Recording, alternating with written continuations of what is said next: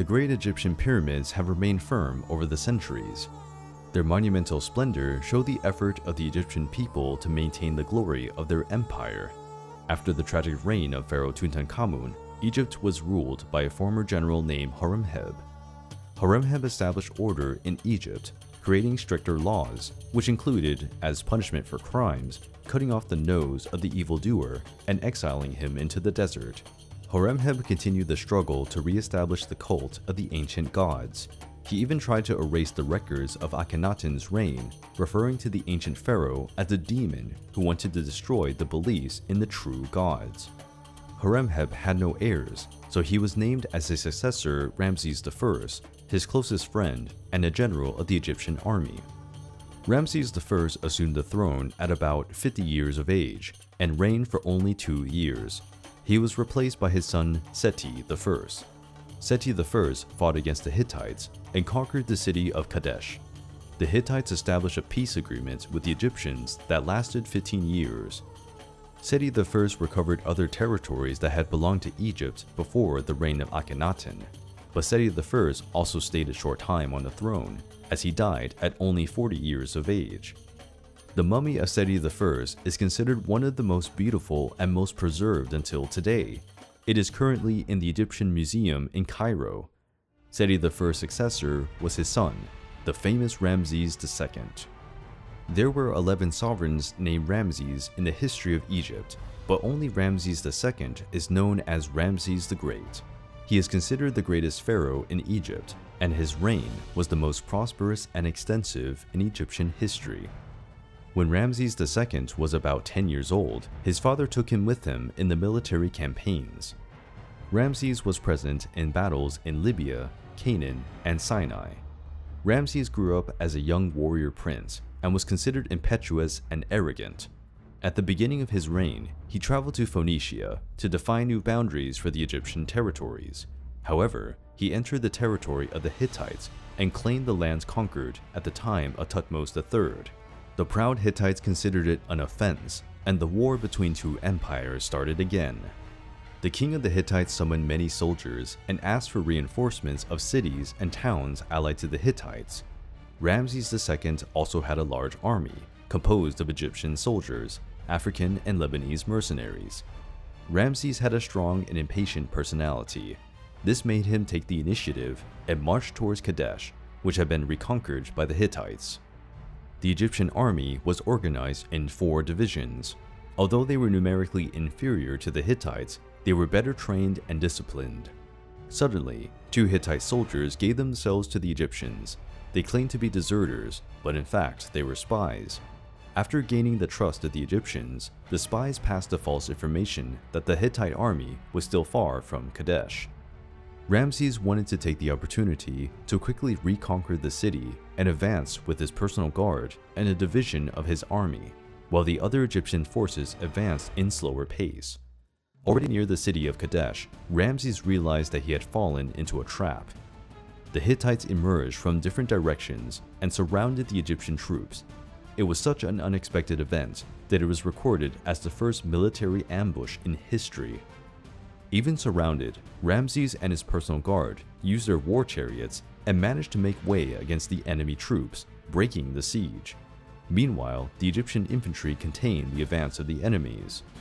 Ramses managed to regroup with the other divisions of his army that came to his aid.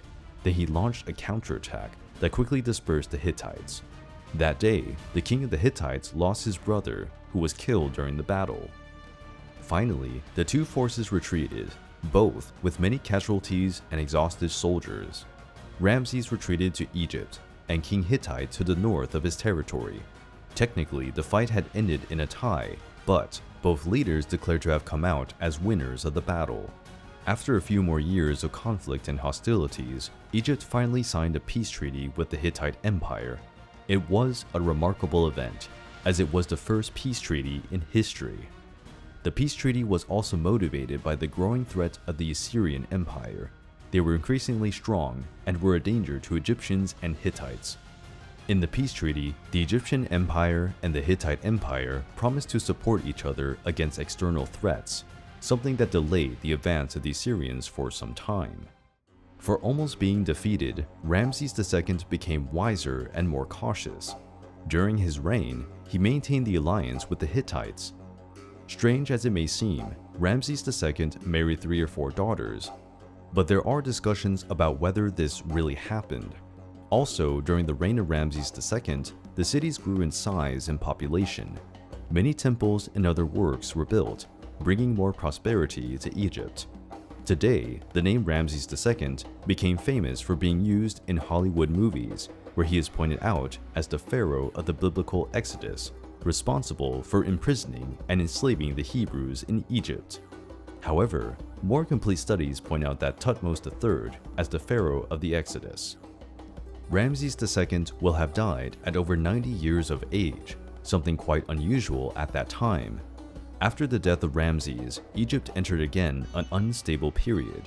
His children died abruptly, and the Egyptian throne became empty several times, something very dangerous for a powerful nation. The responsibility was assumed by Merneptah, the 13th son of Ramses II. Merneptah was already over 60 years old when he assumed the throne. He did not have the strength to govern the great number of cities and provinces. With the government weakened, the priests of the Temple of Amun came to have even more political power, since they claimed to be the link between the gods and the people. To further complicate matters, Egypt's wealth attracted other greedy kingdoms. Egypt was attacked by pirates from the coast of the Greek islands of western Anatolia. These pirates became known as Sea Peoples. The Sea Peoples were no ordinary pirates. The brutality and frequency of their attacks destabilized the economy and the government of the Great Bronze Age empires. They destroyed almost the entire Minoan and Mycenaean kingdom. They also devastated the Hittite Empire, which was already weakened after several civil wars. We don't know if the Sea Peoples were a single tribe or a confederation of tribes that joined together to loot and invade the Near East, but they were numerous, skilled sailors, and combatants on land. The invasions of the Sea Peoples are probably motivated by natural disasters, earthquakes, and tsunamis that devastated the Aegean islands and the coastal regions of Greece and Turkey. These natural disasters destabilized much of the dominant kingdoms and were responsible for the decline of the Minoan civilization on the island of Crete. Pharaoh Meneptah managed to stop the invasion of the Sea Peoples in the Battle of the Delta, but some years later, Pharaoh Ramses III managed to expel the Sea Peoples from Egypt. The Sea Peoples continued to devastate and dominate territories in Palestine. The impact of these invasions was so great that the Sea Peoples are held responsible for the collapse of the Bronze Age. Finally, Ramses III followed the Egyptian tradition of turning enemies into allies. He established agreements with the Nubians and the Libyans. Egypt started to hire mercenaries from the Sea Peoples. Ramses III was a strong pharaoh, but his reign was turbulent. He was murdered at the age of 65 in a coup organized by one of his wives, who wanted his son as the next heir to the throne. Egypt was financially exhausted. Its coffers were emptied by the war against the pirate invaders. The situation was so bad that the population's food was rationed. During this period, the first labor strike in history occurred. When workers from various areas did not receive their grain, they refused to work for the pharaoh. Egypt has entered a vertiginous decline marked by hunger, violence, and corruption. The empire was devastated for about 2 decades. Egypt was again divided into different dynasties. Ambitious leaders confronted each other in small battles to dominate territories. Egypt entered a phase known as the Third Intermediate Period. During this period, chaos reigned. Part of Egypt was commanded by pharaohs of Lebanese origin, while another part was ruled by pharaohs of Nubian origin.